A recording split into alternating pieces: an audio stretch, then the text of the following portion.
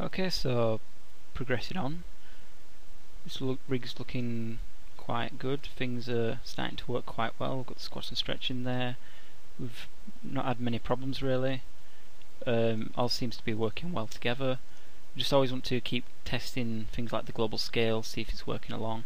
You can see things like here the mouse staying behind, but we're going to cover that in the facial animation lessons, which will be coming soon up after this. If you do want to get this to follow along, you could do the same thing as the eyes up here, get to point constraint down to the controls down here. One thing we can see the eyes here looking a bit comical with the smiley face, looks even more funny. You can see that the scale isn't scaling those eyes. Again, if we move this up, his eyes are like little marbles. So just want to keep testing that so we can keep seeing what we need to fix. So that was these two groups here, so I'm just going to select the global control, select those two groups, oops, it was the eyes, and just go to actually select them individually, so constraint, scale, and hit G for the second group. Then we can scale it up, see that's working okay. We don't really want to scale constraint this models group because again this is going to contain the skin here, so we don't want to scale the character up because the character is getting scaled by all these joints that he will be skinned to, which and the next few tutorials are going to be dedicated to skinning. So before we just move on to skinning, we just want to make sure that we can sign off on this rig, and signing off is basically we want to sign off on a phase before we start the next phase. So before we started animating, we'd want to make sure we want to sign off with the rig to make sure the rig works. The rig, there's no problems in there, so when the animator starts animating, they're not going to get any problems like the stretch stops working. Because in that case, if we fix the stretch by editing the rig, the old animation that he's done might not work correctly with the new rig. So we want to sign off on the rig, make sure it's all done and dusted before the animator starts animating. The same with the model. We want to check for any edge loop errors, any areas we want to clean up, if there's any bad topology. We want to do that before we start skinning, so that when we skin, we don't have to go back to the modeling phase. The same with the texturing, so I'm going to open up the UV texture editor. So Windows UV texture editor. We want to just check, and this has been set up whilst we modelled it, but just checking that we can sign off on that. The UVs are good, it's going to work with the textures, so we don't need to edit that. So now we could move on to the skinning phase. And the last thing we want to do to sign off on this rig is just start to clean things up. So we have this temp group here, which was it's like these ribbons. So I'll show isolate selected, view selected, just so I can see that group. We have these ribbons in here, so I'm not actually going to delete this group. I'm going to keep this in here and then delete it before animation, because as we did with the arms and the antennas, we did add some twist controls in there afterwards. So I always want a copy of the original ribbon NURB surfaces, so that way as we start to rig this, some of the joints, some of these controls might actually move the ribbon that's being used to rig. So keeping these, we have a pure copy that will work for blend shapes. So I don't really want to delete this group just yet. I'll delete that before animation. And the same with the blend shapes group. We could actually delete some of these, not these, but some that we'll use for facial animating later on, because some blend shapes you can actually apply as a blend shape and then delete the actual mesh, and the blend shape node will remember all those changes. But for this, we're just going to keep that there. So I'm going to keep the temp group. I'm just going to hide that, and that will get deleted before animation. So I'm going to show, isolate, view selected to get back to the normal view. Okay, the skin we've been using for the default skin, just to test this rig, I'm going to delete that because I don't need it. I'm going to go to hide the mesh, just check that we've got the right mesh in there. Hide the control curves so we can see these eye controls are created afterwards, so I'll re-add them, add selected. Okay, it's looking good. Again, with the global move, I'm going to select the joints and the IK controls groups, and invisibility just set to 0 because we don't need to see them anymore. Or actually, before we do, I'm just going to double check that as we rotate this we can see nothing's flipping out, because a lot of the time when as you start to rotate stuff, especially with spines, you sometimes get the twist not working correctly. But I can see that's working okay, so I'm going to select the joints, the IKs groups, and just hide them. So I'm happy they work, I don't need to see them anymore. We'll come back to them when we're skinning, but for the moment I can just hide them. Okay, so what we need to do now, and again we can see with these eye controls we had the problem where it's reset the colour. So actually I'm going to select all three of these, remove selected from the control curves group, the layer, sorry, go back, and instead of on the shape, on this main one here, I'm just going to change it back to yellow.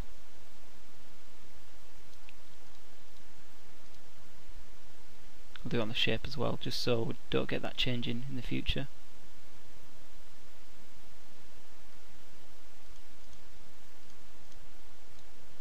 And then the same with the eyes. Switch it to the red.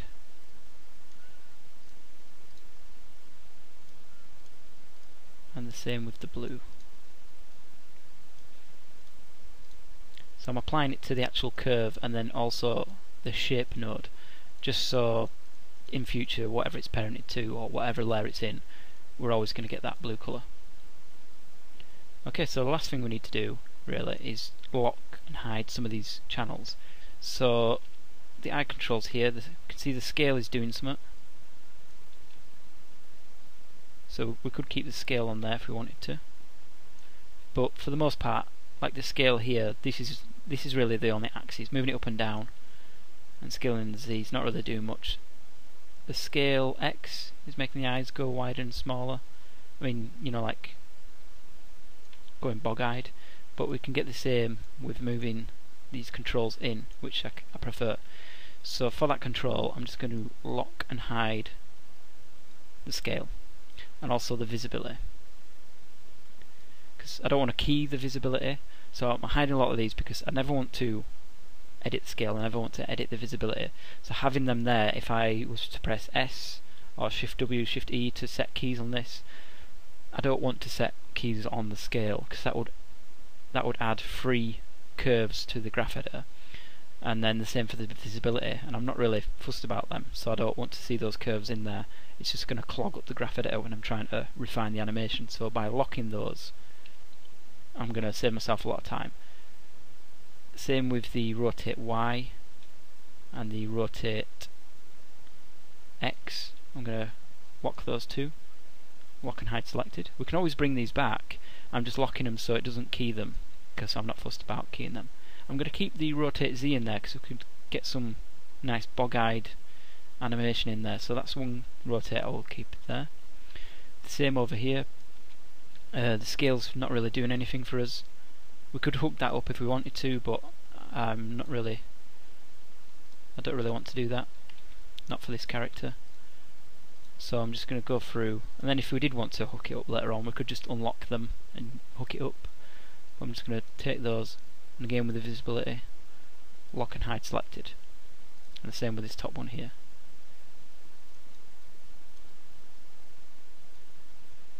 So I'm keeping the translates and rotates on these because I want to, be able to edit all these. Moving down, again the scale's not going to do a whole lot, so I'm going to lock and hide selected. And one thing I'll just out of curiosity, I'm going to bring back the joints and just see if I get this controller. So we could hook up the scale, to these controls, which in turn will scale up the nub surfaces of the ribbon. So you could add some scale in there if you want, and then you could get some sort of distribution, so the scale of these controls scales up these ribbon joints. So for instance, if you scale up this chest, it would scale up these joints around here, and it has some sort of fall off of scale. That way you could get it to, so you could add even more functionality to the rig. But that's not really going to get used much, so I'm just going to lock that. The same for the visibility, lock and hide selected. So it's just a case of going through attributes that the animator doesn't need to see, doesn't need to key, just so they have access to what they need to. And you can select multiple controls, lock and hide select at the same time.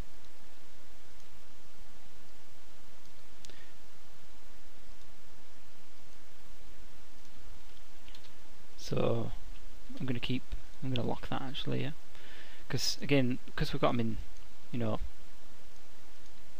add them, because we've got them in a layer, we can just hide the entire layer to hide the controls. We don't want to key each individual bit. So selecting these again, lock and hide the visibility. Do the same for these controls, and we want the Y and the Z, so we want the movement on this plane,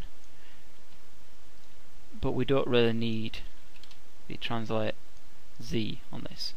So I'm going to hide the translate, and also with the rotate on these controls. The rotation's not doing anything for us, so select these two, translate Z, the rotates and scales, lock and hide selected. So basically here we're only working with two axes, so any keys, there's only going to be two curves for the animation, two sets of keys to work with, so it's going to be a lot easier. Okay, so that's pretty much the whole of the body, and then moving on to the arms. Select both wrist controls, scale and visibility again, it's not doing help for us, so lock and hide selected. The rotates on and translates are working on them. We need them for IK and FK. Talking about IK, don't really need to scale, don't really need to move the IK, they're only there for the rotation. And also the scale. The scale is working in the X axis, so we don't need the Y and Z. So, and also the visibility. Visibility is hooked up. We can see it's coming from a connection in the in a graph. So it's getting some connection through nodes. So that's the IK/FK switch, but we can lock and hide it, just so we can't key it and we can't see it. So oops, lock and hide selected. Same on these two bend curves. Scale's not doing that for us, so scale and the rest lock and hide.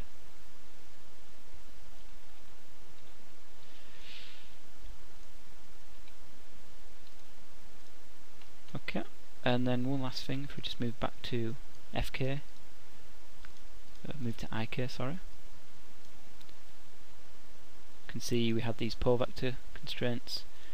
Again, these have got visibility. We can lock and hide it, so it's still got that connection there, but we can't edit it, we can't set any keys on it. And we'll just take the rotates and scales and lock and hide those, because again the rotations of these isn't gonna do anything. Okay, so oops, one last thing, the clavicles.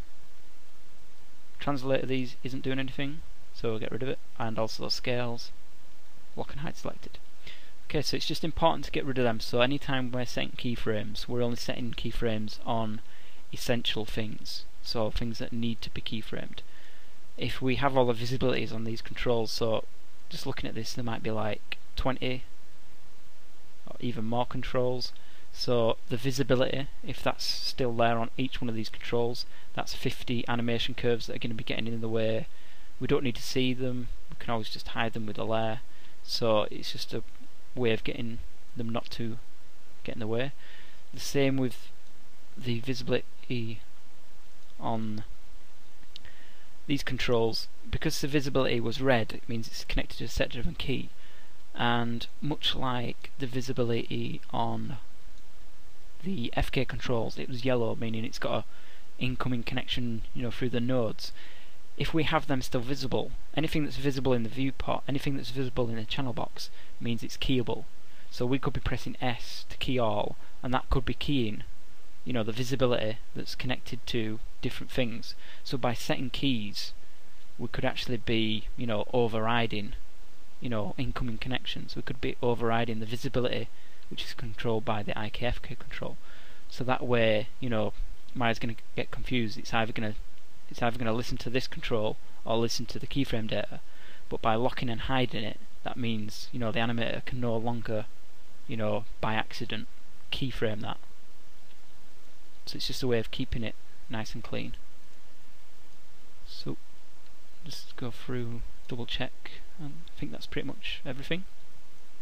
Okay, so that's the rig pretty much finished. Like I said, there's going to be another series dedicated to setting up the facial controls for this. So it's going to be, you know, some extra eyelid controls, because at the moment his eyes, they don't really shut.